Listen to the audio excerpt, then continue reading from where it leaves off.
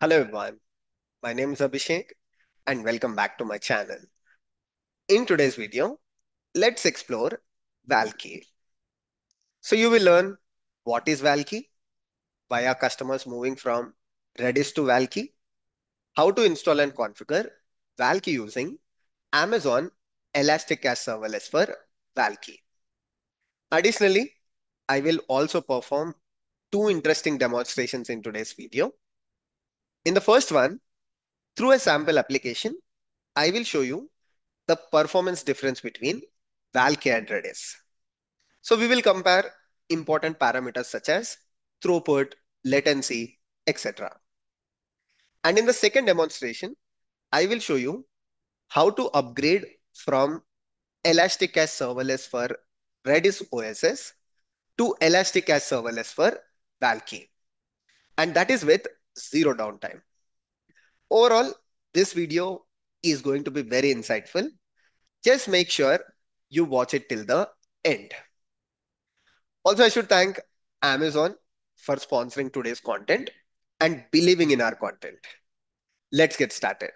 So let's start with understanding what is Valkey.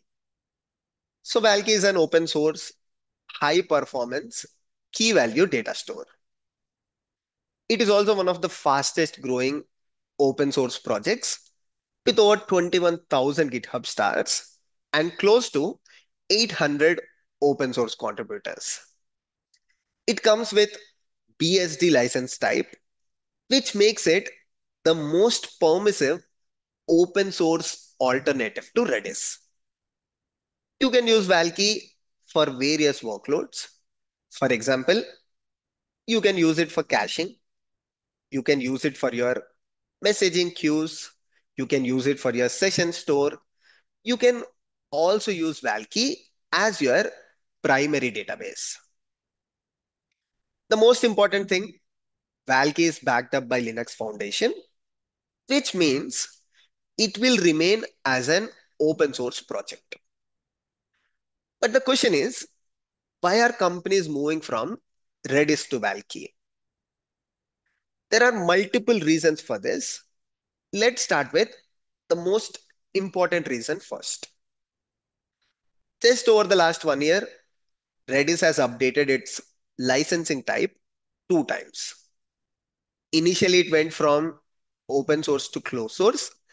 Recently, it has updated its licensing type to AGPL.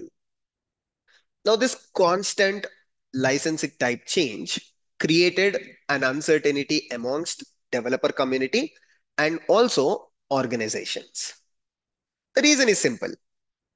When it comes to organizations, they don't want to deal with licensing type changes when it comes to their caching service, queuing service, or even their primary database.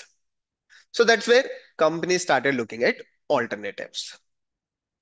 Now, the second reason, as I told you, Valkey has emerged as an open source alternative. So it started building a great community.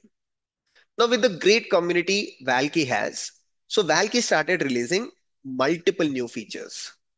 Now, this is another reason why companies started looking at Valkey.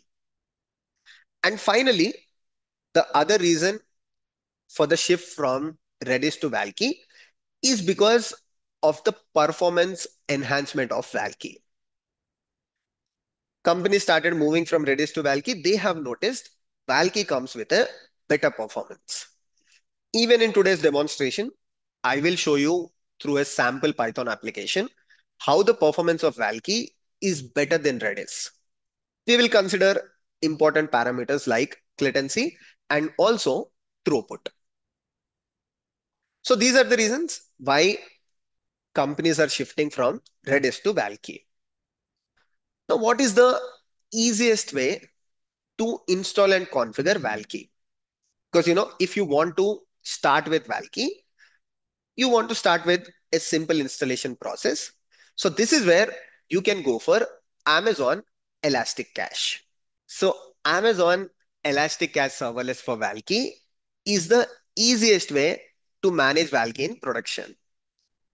It offers Valkey as a serverless fully managed caching service. So you don't have to take care of infrastructure management and even downtime maintenance. So it comes with zero infrastructure management and zero downtime maintenance. The best thing is that you can also use Amazon ElastiCache Serverless for Valkey within your free trial AWS account. So if you want to perform a proof of concept, or maybe if you want to try it for your Sidekick project, you can start using your free trial account and try out Valkey.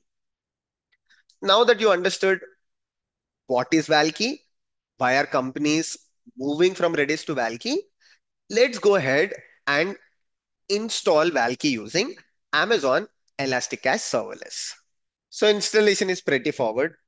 Just head to your AWS account and search for ElastiCache. So it says real-time performance for real-time applications. Click on Get Started, where you have option for Valkey, Memcache, and Redis OSS. I'll go with Valkey. Valkey is also a recommended option by ElastiCache. And as I told you at the beginning of the video, it is also a very cost-effective solution. If you go for ElastiCache serverless for Valkey, you can save up to 33%. And if you go with the node-based ElastiCache model, you can save up to 20%. So I'll go with the serverless model, and I'm not creating a new one from the backup, but I'll just create a new cache. Let's just provide the name. I'll call it Valkey demo for learning Valkey. And this is important, the engine version. There are two versions at this point of time. 8 is the latest version of Valkey with a lot of new features. So we will go with 8. You can leave the default settings, but you can also quickly go through them. For example, do you want encryption in the transit? Do you want encryption at the rest? What are the security groups that are assigned to it? You can just go through these options and click on create. And that's it. That's all what you need to do if you want to spin up a Valkey instance using Amazon ElastiCache Serverless for Valkey. So this would take up to 2 to 3 minutes. Just wait for the status to change to available or for the status to change to running. So the status is changed to available and an endpoint URL is also generated. Let's say you're a beginner and you're not sure how to use the endpoint. Just scroll down. There is a section for connectivity and security, and there are various options on how you can connect to your newly created cache. The easiest way is to go for AWS Cloud Shell. Just click on connect to cache. A Cloud Shell instance is created for you and it is pre-configured with the Valkey CLI. So all that you need to do, just copy this command and run it on your Cloud Shell. That's it. You are connected to the newly created cache. You can verify by just running a basic ping command and make sure the response from your Valkey cache is Ponk. AWS Cloud Shell can be used for quick operations. Let's say you want to quickly set a new key value pair within your cache. So you can run the set operation, something like set x key is equals to hello elastic cache. So you performed a quick set operation. Similarly, you can also perform the get operation. Let's try to get the value of the x key and the response should be hello elastic cache. Perfect. So this is the most easiest way on how you can connect to your elastic cache serverless for Valkey. You can also go for the programmatic way. Let's say you want to connect cache within your existing application. So you can use Valkey Glide, which is a recommended package. Right now, it is supported with Python, Java, Node.js, and clear instructions are provided how you can use this Valkey client. If you prefer using the client libraries, there are also a bunch of client libraries and instructions on how to use the client libraries. Perfect. Now that we have the Valkey cache available, in the same way, let's create the Redis cache as well so that we can start with our first demonstration. That is comparing the performance of Redis cache with Valkey cache. It's very simple. Just go back to Amazon ElastiCache and click on Redis OSS cache. Click on create a cache and perform the exact same steps. For example, continue with Redis OSS. The Redis OSS box is already checked. Just provide the name and click on create. Because I already have one, I will use this Redis cache and compare the performance with the Valkey cache. But Abhishek, how do we compare the performance? So I already wrote this Python script. This will perform nearly 10,000 operations on the cache.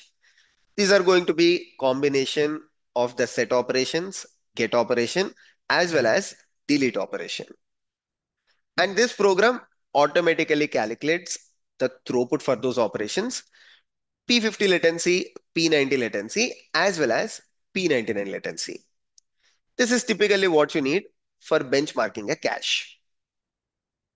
So we'll take this program, right? So first of all, I'll just copy it and I will run this on my EC2 instance. So you can also use one of your EC2 instances or make sure you host this program from where you can access the VPC as well as one of the subnets to which your cache is assigned. So this is my EC2 instance. Let me connect to this through my terminal. So I'm connected to the EC2 instance and I already have the file here, benchmarking.py. To use this script, just open the file and update the endpoint of your Redis host or Valkey host. The name is Redis host, but typically it is the name of your cache or the endpoint of your cache. So first we will run the benchmarking on the Redis, that is ElastiCache serverless for Redis OSS. So I'll just copy the endpoint. I will remove the port from the endpoint because I have defined a different variable for the port. So just remove it and replace it with the endpoint. Perfect. Now just execute the program Python 3 benchmarking.py. This will take roughly 15 to 20 seconds. As I told you, it is going to perform a lot of IO operations, get, set, and delete on the cache.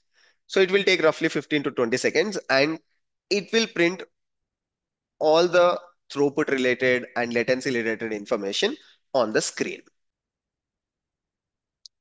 Perfect. So we have the benchmarking results for Redis OSS. Now let's try to run the same script, but this time for Valkey cache. So I'll just go back and copy the Valkey cache endpoint, and I'll replace this within the benchmarking file. Great. So I'll put this here, remove the port, save the file. Again, we will run the benchmarking.py, Python 3 benchmarking.py. So again, just let's wait for 15 seconds and we should see the benchmarking results. Perfect. We have the results and it is pretty clear that, if you look at the set operation, total time or throughput, Valkey cache performed better, but still let's take both of these parameters. Let's choose an online comparison tool or maybe even we can use ChatGPT. Let's provide both of the benchmarking results to ChatGPT and ask it to compare which one is better. So let's write a simple prompt. Compare benchmarking results of two different caching services. First one, so I'll provide the first benchmarking. First one is Redis, and second is Valkey. Provide explanation on which caching service is better. Okay, so let's provide the first set. So this is the first set. I'll just copy it. This one is Redis, and this one is Valkey. I've run this multiple times. For the purpose of demo, I'm just showing you a single operation, but I have, verified it for multiple operations. I even ran it for almost 30 minutes. That is, continuously multiple times. Let's see what does ChatGPT say. Okay, so it says performance. Okay, for the great. So when it comes to set throughput, it says Valkey is the winner. Similarly, get, delete operations. And also when it comes to the P99, which is one of the key comparisons, Valkey stands out. So overall, it says Valkey has the better performance. It is a better caching service based on the benchmarking results. So you can also try it out by taking my benchmarking Python file, or you can just prepare one of your own by running multiple IO operations. Now, this test proves that Valkey performs much better when compared to Redis OSS. Now it's time to understand how to upgrade the existing ElastiCache serverless for Redis to ElastiCache serverless for Valkey. So this is the one. All that I have to do, right, is to click on upgrade to Valkey button. This is our second demonstration, and this is just a click of the button. It asks you for engine version. So I'll go with the latest version of Valkey. I'll just say 8 and click on upgrade button. So just in a while, the status is changed to available. So this means now your Redis cache is completely upgraded to Valkey. Just like we have seen before, you can head to connect to your cache section and use the Valkey CLI to connect to your new Valkey cache.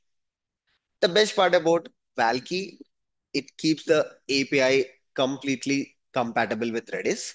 So even after upgrading from Redis cache to Valkey, you can still use the same commands. And most of the times, you can also use the same API reference. So this concludes our demonstration 2. So overall, we learned what is Valkey. We learned why customers are moving from Redis to Valkey.